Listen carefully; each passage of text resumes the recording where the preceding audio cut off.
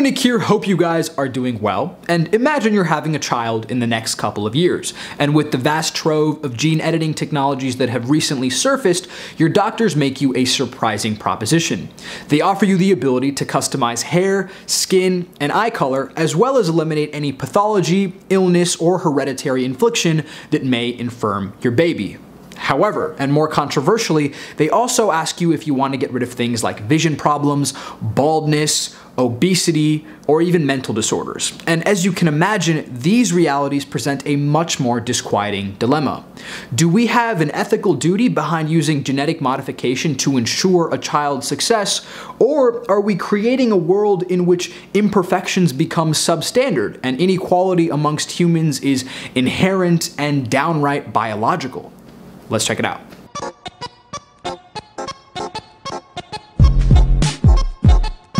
Now, before we jump into the ethics of such technology, I think it's really important to understand where we are now.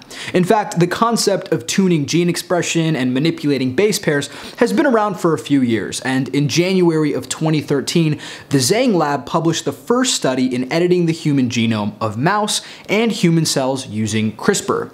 More specifically, the tool comes in two parts. The first is an enzyme called Cas9 that cuts DNA, and the second is a guiding RNA sequence that tells Cas9 where to do so.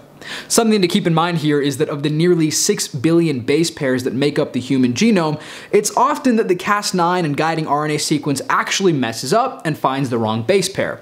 This can result in the wrong gene being edited when it wasn't the intention, but slow improvements in the technology are preventing this reality. Most recently, researchers in China have used CRISPR to edit the genome of human embryos to eliminate heart disorders, and their work has incited much controversy. Weirdly enough, many people are actually okay with editing the genes of mice or plants because it seems less unnatural than when done to humans. And though I wholeheartedly disagree with that sentiment, I actually understand the concern. This type of technology becomes that much more meaningful when it can affect your loved ones or children.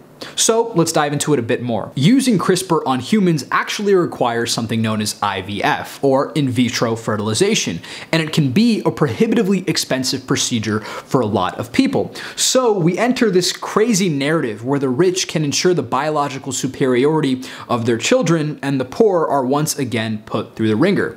But to understand that, let's focus on the actual unprecedented benefits of using CRISPR. Forget hair or skin color. CRISPR can be revolutionary in eliminating conditions like autism or the potential for cancer.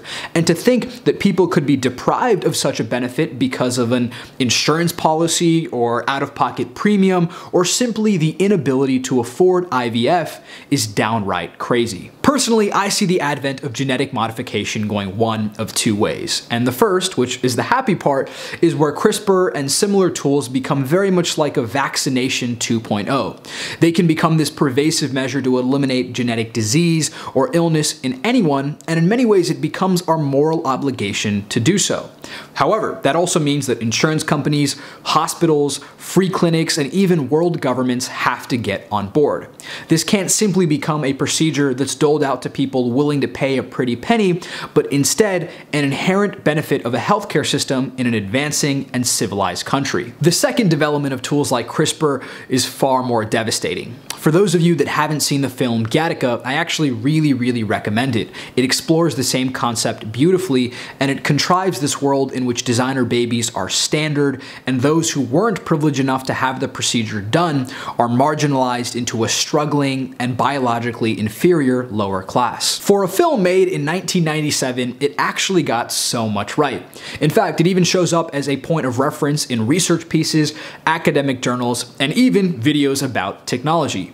Clearly, we find ourselves at an incredibly delicate tipping point, and with good regulation, ethics, and a major stress on the individuality of human life, we can end up on the good side of genetic modification.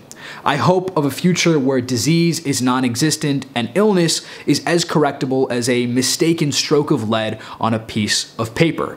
I just really hope that my optimism doesn't become corrupted by greed, politics, or big business, as unfortunately a lot of things are. As always, thanks for watching, and I'll see you guys next time. Thanks for making it this far. Click my links down below to read my Huffington Post articles and follow me on social media when you can. Thanks, guys.